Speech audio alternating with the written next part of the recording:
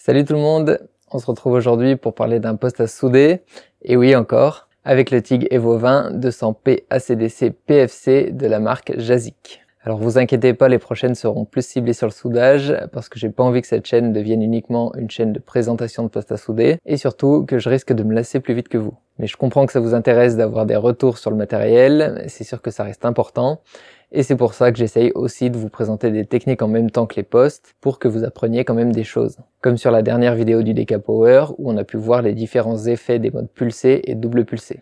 Alors pourquoi ce poste TIG? Eh bien certains d'entre vous m'ont demandé si j'allais présenter des postes un peu plus haut de gamme ou professionnels, et c'est vrai que pour le moment j'ai présenté uniquement des entrées de gamme, tout simplement parce que vous êtes un paquet à débuter, donc à avoir un budget plus limité.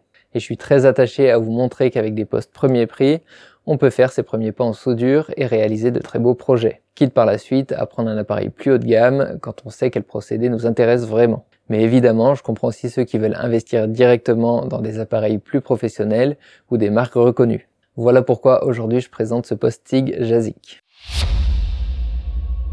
Pour parler très brièvement de JASIC, c'est une très grosse entreprise chinoise qui existe depuis presque 20 ans, cotée en bourse et présente dans plus de 80 pays. Elle possède des certifications internationales de gestion de la qualité avec la norme ISO 9001 et de gestion de l'impact environnemental avec la norme ISO 14001. Ils ont aussi un secteur de recherche et développement qui travaille sur des innovations dans les technologies du soudage, donc c'est du sérieux. En France, JASIC est représenté par la société Chpolansky S.A.S qui dispatche les appareils chez des revendeurs sur tout le territoire. Alors qu'est-ce qu'il a de particulier ce TIG et qu'est-ce qu'on peut faire avec? C'est un TIG ACDC, donc avec la possibilité de souder l'aluminium, c'est ce qu'on va faire d'ailleurs, et il dispose aussi d'un mode pulsé qu'on va tester sur inox. D'ailleurs attention à ne pas confondre poste ACDC et mode pulsé. ACDC ça veut dire que le poste est capable de souder en courant continu DC, mais aussi en courant alternatif AC, pour pouvoir souder l'aluminium. Le courant AC, lui, alterne entre positif et négatif, donc la polarité change plusieurs fois par seconde, alors que le mode pulsé, c'est une alternance entre un courant de fond et un courant de crête qu'on aura préalablement réglé. Les deux sont dépendants d'un réglage de fréquence, c'est leur seul point commun. Ce poste TIG fait partie de la gamme Evo 20 qui a été développée pour être au niveau des plus grandes marques. Il est assez compact, on peut y coupler une pédale connectée en Bluetooth, je vous montrerai ça, et aussi ajouter un refroidisseur à eau pour le refroidissement de la torche. Il est garanti 5 ans, donc c'est top. Niveau design, personnellement j'aime beaucoup, aussi bien les couleurs que la forme, mais bon après c'est pas le plus important et ça dépend des goûts de chacun. La torche vendue avec, ça reste du standard, mais ça c'est pareil, ça dépend vraiment des habitudes du soudeur et du type d'intervention. Mais dans tous les cas, rien n'empêche de changer. Il est vendu avec son raccord rapide pour le gaz, il se branche en monophasé sur prise 230 volts, l'amorçage est possible en HF ou en lift. Niveau capacité, on est à 200 A max, 5 A au mini en DC et 20 en alternatif. Tension à vide de 65 volts, facteur de marge de 25% à 200 A, 60% à 129 A et 100% à 100 A et moins. L'interface est vraiment bien foutue et très intuitive. Je vous montre rapidement, mais je vous fais pas l'inventaire des réglages. Vous retrouverez tous les réglages dispo sur la plupart des TIG Pro. Avec les réglages du cycle de soudage, balance et fréquence en AC, fréquence et répartition du cycle en pulsé, des fonctions de mémorisation pour passer d'un réglage à un autre, très pratique pour passer d'un réglage pour pointer par exemple à celui de soudage. Ça fait vraiment gagner du temps. On passe aux essais et on va commencer sur inox en 1,5 mm d'épais. J'ai connecté la pédale en Bluetooth, c'est hyper simple. Donc la pédale, comment ça marche? Et ben quand vous appuyez, ça déclenche l'arc. Et pendant la soudure, si vous avez trop de jus, je pense à l'alu qui chauffe fort en fin de cordon, vous pouvez relâcher légèrement la pédale et ça fait varier l'intensité. Donc c'est super pratique. J'ai monté un diffuseur à tamis, un tungstène diamètre 1,6 violet, c'est les WR20 ou E3. Métal d'apport en diamètre 1,6 aussi parce que j'ai plus de 1,2, mais ça ira bien pour la démo. On commence à plat bout à bout, je suis réglé à 48 A et pour le moment je suis en courant DC sans mode pulsé.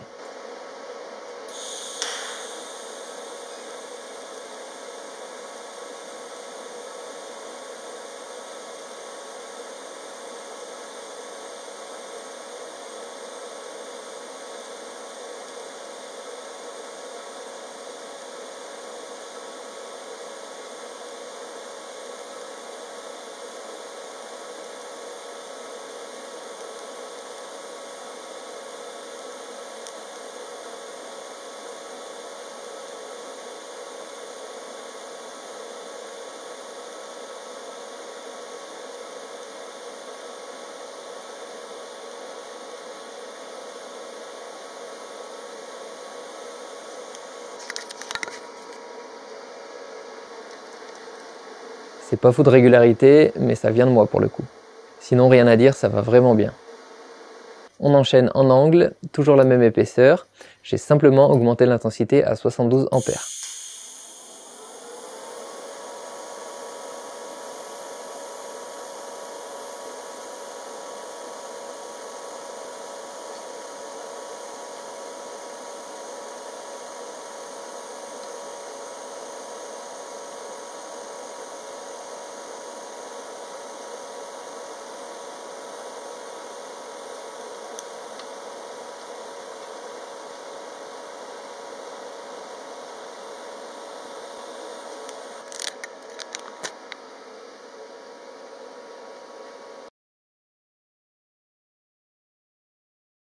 On va passer en mode pulsé et on va s'amuser à mettre une fréquence très haute et une très basse, tout en gardant les mêmes réglages de courant de crête et courant de fond pour montrer la différence. Donc j'ai mis un courant de crête de 80 ampères, un courant de fond de 30 ampères et j'ai laissé une répartition à 50%.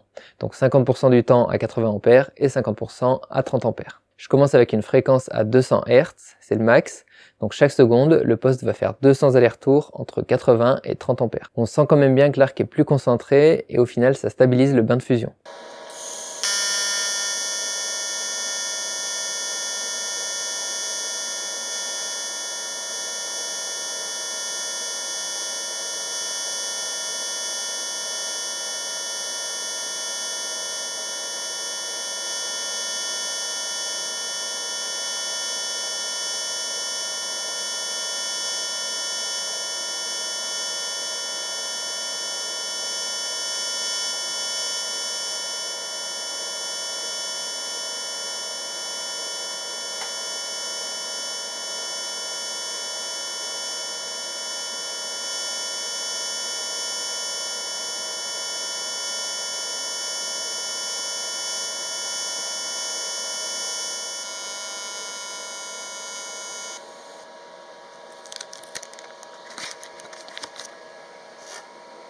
L'aspect est plus régulier et les stries sont serrés. On reste sur le même réglage, mais avec cette fois une fréquence bien plus basse. Je suis à 3 Hz, donc seulement 3 allers-retours par seconde entre 80 et 30 ampères.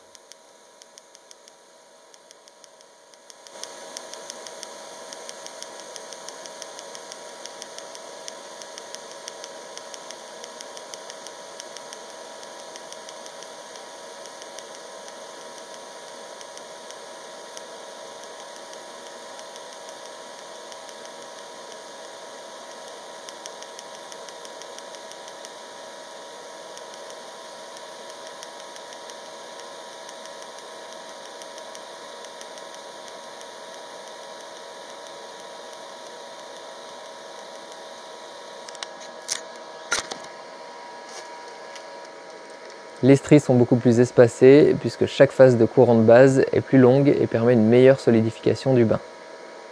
En gros, avec une fréquence de pulsation élevée, on favorise la pénétration avec un arc plus concentré, et avec une fréquence plus basse, je pense que c'est plutôt destiné aux tôles fines quand on a besoin d'un bain plus froid, ou au soudage en position. En tout cas, c'est pas mal pour limiter les déformations, surtout sur inox. On se fait une petite dernière soudure sur aluminium, toujours en 1,5 mm d'épaisseur.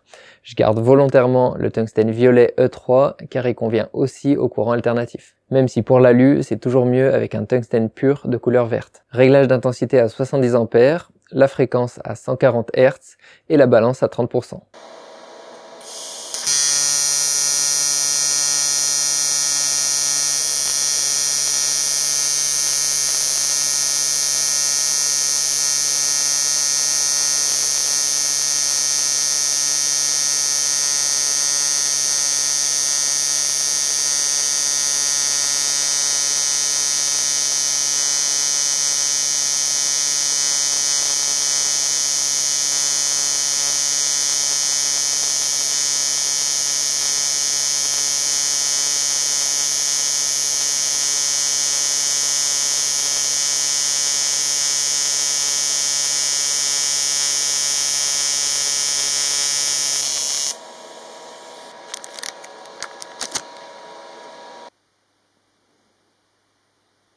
Là encore c'est un régal, l'arc est bien stable, on arrive à être précis et régulier, très bonne sensation.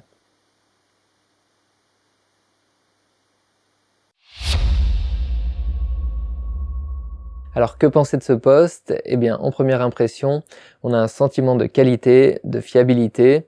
Il fait vraiment le job et c'est agréable de bosser avec. Si on devait faire une petite critique, on pourrait parler du ventilo assez bruyant, mais pas le choix, quand on veut du compact, il faut que ce soit ventilé comme il faut. Et sinon, c'est plutôt sur la fonction mémoire. J'aurais aimé pouvoir charger au moins 2 des réglages mémorisés en un seul clic. Ça ferait gagner du temps, surtout quand on doit alterner régulièrement entre 2 réglages. Ce serait parfait d'avoir 2 petits boutons, M1 et M2 par exemple, qui chargeraient directement le réglage en question. Ça reste du détail, mais c'est souvent dans le détail qu'un pro fait son choix. Voilà, sinon, pas grand chose à reprocher. Après, comme je dis toujours, ça reste un test ponctuel. Ce qui intéresse aussi les pros, c'est de savoir s'il va tenir sur le long terme, avec des journées de 8 à 10 heures de soudage en chantier. Et sur ce point, je peux pas m'exprimer, donc si parmi vous, il y a des utilisateurs d'un poste de la gamme Evo 20 qui l'ont depuis un certain temps et qui l'ont déjà mis à l'épreuve, n'hésitez pas à faire un retour en commentaire. Dans tous les cas, la garantie de 5 ans rassure un peu, à condition bien sûr d'avoir une solution de remplacement. Son prix est d'environ 2200 € hors taxe. Pourquoi environ? Eh bien parce que ça peut varier un peu suivant les revendeurs, puisqu'ils sont pas tous les mêmes charges, les mêmes loyers de bâtiment et donc les mêmes marges. Si vous êtes intéressé, je vous mets directement l'adresse mail du responsable commercial qui vous indiquera le revendeur le plus proche de chez vous. J'espère que ça vous a plu de voir du matos un peu plus professionnel, ça change un peu d'habitude, donc faites-moi savoir en commentaire si c'était intéressant quand même. Merci à tous d'être assidus sur la chaîne et n'oubliez pas d'aller faire un tour sur apprentisoudeur.fr quand vous cherchez une info. Le dernier cours était d'ailleurs sur les bases de la soudure TIG, mais vous trouverez aussi sur les autres procédés. Allez, je vous dis à bientôt pour une prochaine vidéo soudage.